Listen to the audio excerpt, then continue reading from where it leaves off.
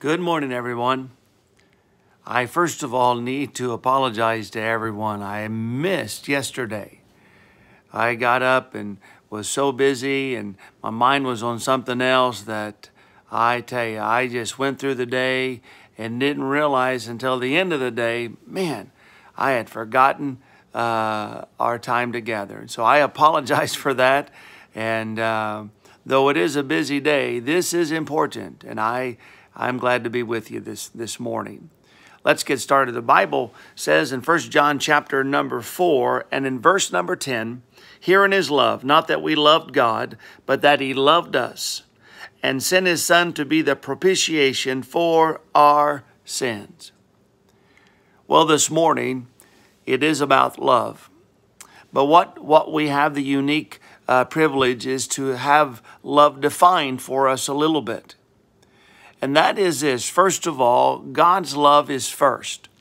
In other words, it's not that we loved God, but that he loved us. And I tell you, I'm so very thankful that God reached out to me and spoke to my heart and did all that he did in my life. And I'm so very thankful that he was first. It's not that I loved him first or that I sought him first. It was that God loved me first. And I'm so very thankful for that. The Bible goes on and says this, and sent his son to be the propitiation for our sins. In other words, even though we were unlovely, and even though that we maybe didn't even love God at that time, yet God loved us so much that he sent his only begotten son to be the substitute, to be the one that took our place for our sins. I tell you, I'm reminded of John 3:16, for God so loved the world that he gave his only begotten son. That's exactly what that verse means. And so today, can I tell you, you are loved. You might say, but preacher, I don't deserve it. None of us do. But that's God's love, isn't it? He loves us in spite of what we do. He loves us in spite of, where we come from or anything like that.